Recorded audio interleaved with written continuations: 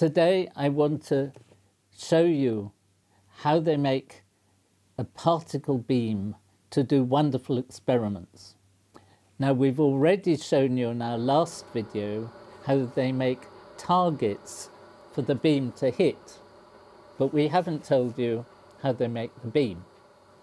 And that's what we're going to see today.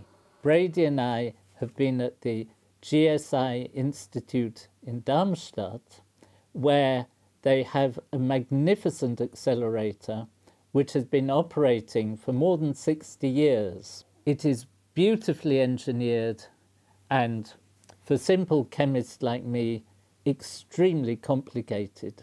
But the start is pretty simple. The beam starts with a bit of metal that looks like that.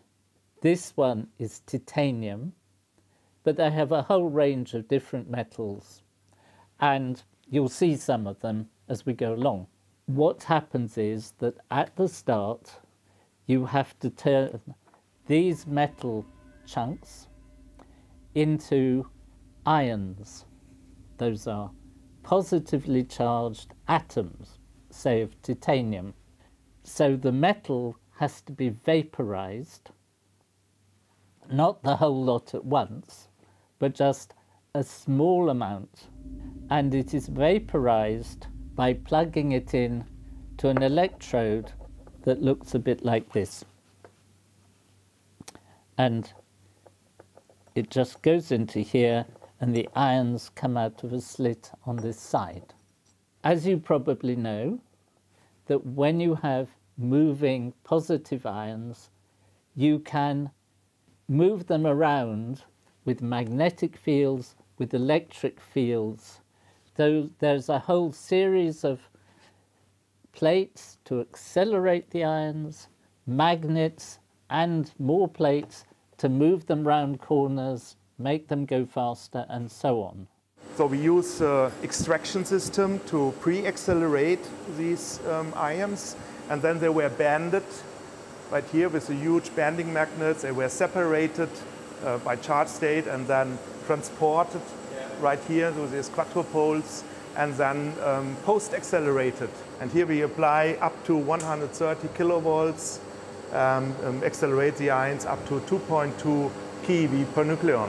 And essentially, Brady and I saw one lot of magnets or plates after another, increasingly going, wow, wow, wow, as we saw they got bigger. So that's if the source can come from a metal. Sometimes the source, like today, for example, the source comes from a gas. Yeah, the gas. Where does the gas come from? Yeah, here we have gas bottles where we let in the gas into the plasma chamber, and we heat part of the source, and electrons comes out of the surface and then hit these atoms and produce ions.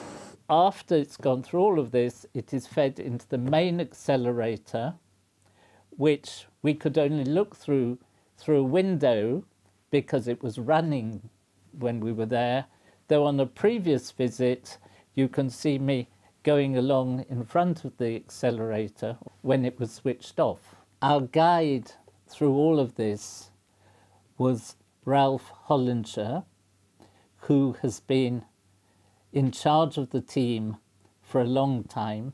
But the source, the plasma chamber itself, it's only this small piece here. Seemed to know everything that they could possibly ask about these beams. We began seeing one source. That seems very small. How long will that last? How long can the beam run? Oh, with a high duty factor of 50 hertz and 5 milliseconds, it's a 1 day. That's a day's worth of beam? Every day we have to change the source, and we have different, many kinds of sources, 12. We were then taken into a room which was full of different sorts of sources and different sorts of metals that were going to be ionized. This is a multicast ion source. Right.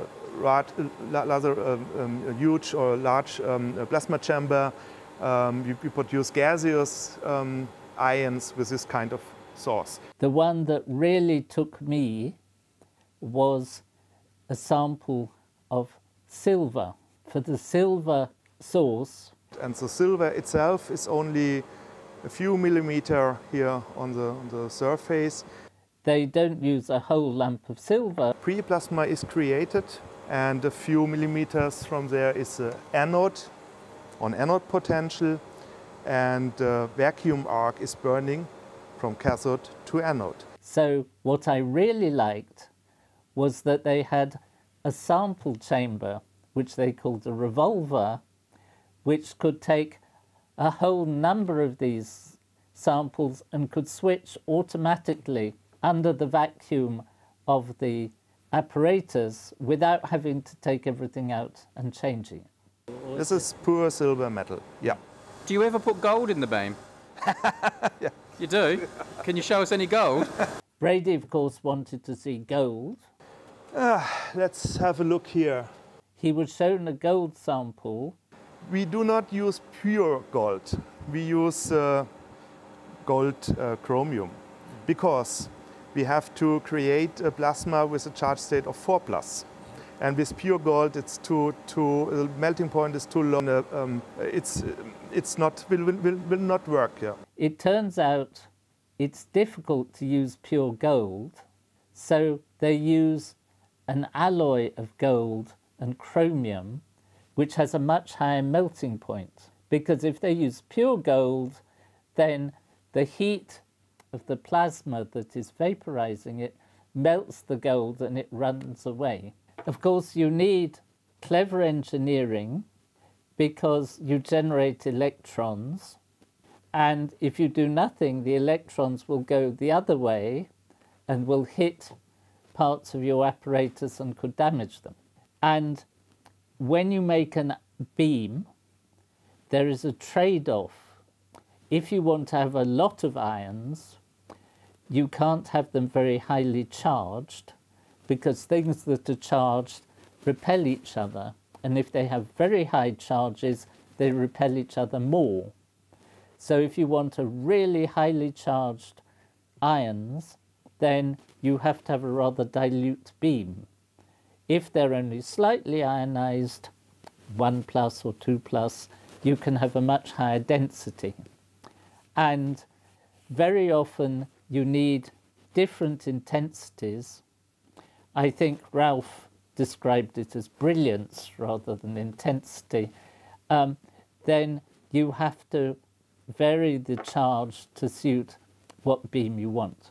What you can see here is a lot of beam diagnostic, quadrupoles to focus the beam, to transport the beam, turbo pumps, water cooling, additional diagnostics, a bending magnet to separate the different isotopes, for example, with slits. Once the ions have been created, accelerated to moderate speed, they're then injected into the main accelerator tube and they whiz off. And by the end, they're going at up to 90% of the speed of light. So there's the injector was in there, bends around the corner here, under me, and off to the accelerator and off to the experiments on the other side of that wall. The reason why everything looks so big is the fact you need very powerful magnets and very high voltages to accelerate the things and turn them and to create this high energy beam. So most of the things that Ralph showed us to begin with were bits or the outsides of bits of kit, but we couldn't actually see anything moving or reacting.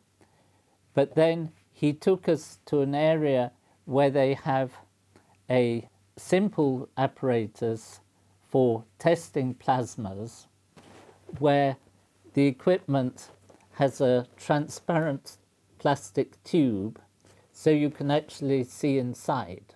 And here you can see now the cathode, which you hold in your hand, is only 1 and not 70 and so on.